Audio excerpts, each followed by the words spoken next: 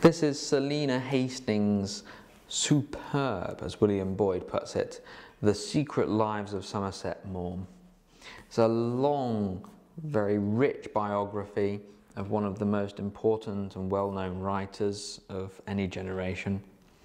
Maugham lived until his 91st year, so from 1874 to 1965. He lived through so much, and that's something that comes through in his writing.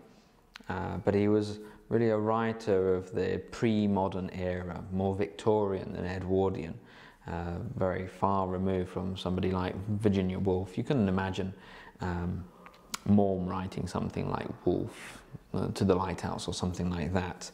As he himself often said, he was not a creative person. He relied more on the real world around him.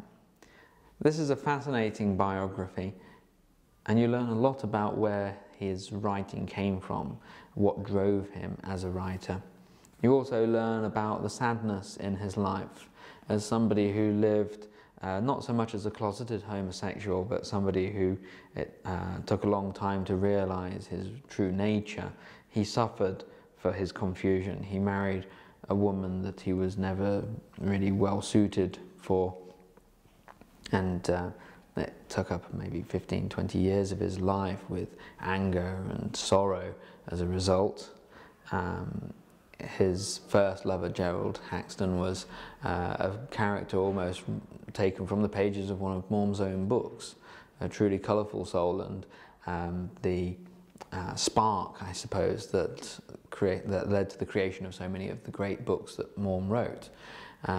He died very sadly a long time before Maugham. Maugham looked to fill that the vacuum, that void left behind, and ended up with a man called Alan Searle, who became quite grasping and quite, I don't know, disingenuous, a bit of a gold digger, let's say.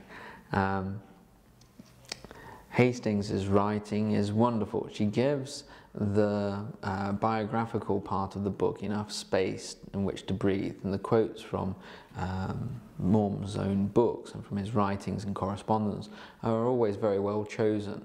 She's done her hard work, but she doesn't make us suffer through it. She's very sparing with detail that way. It's just the important things that we want. As Maugham once said, you don't need to eat a whole lamb to know the taste of mutton. And that's very true of this book as well.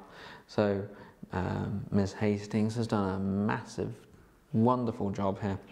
And for anybody who's interested in writing generally, and specifically Somerset Maugham, would do well to read this. I'm going to give it 5 stars out of 5.